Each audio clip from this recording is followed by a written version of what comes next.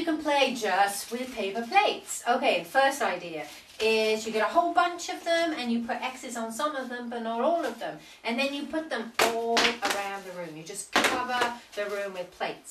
And then the idea is you've got to cross the playroom from different angles and you're only allowed to step on the X's.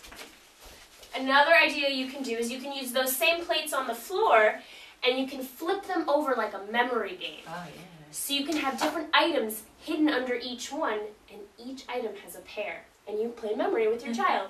Love it. You can also, you have one person balance out, they have to put their hands out, and you see how many plates, like an ultra waiter or waitress, you can balance on them, on all different parts of their body.